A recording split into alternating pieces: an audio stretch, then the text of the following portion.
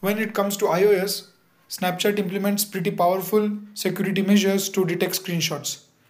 Even with flight mode is on, Snapchat can detect screenshots and even screen recordings. So there is no any direct simple method. But here I have come up with a workaround solution. For this, open Safari and type web.snapchat.com. As it's a desktop version, it won't work, so we need to load the page in desktop mode. For this, click on the menu option beside the URL. Here click on the three-dot menu option and request for desktop website. Once requested, the page will load and you can now access the Snapchat web on your mobile device. So first let me show that screenshots are not detected. Here I will take a screenshot and you will notice there is no screenshot detection notification on the chat. Now to take screenshot or screen record without sending notification, simply open the snap that you wish to capture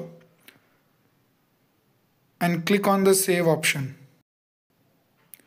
Now once done, zoom it and you can now take the screenshot of the photo or even screen record.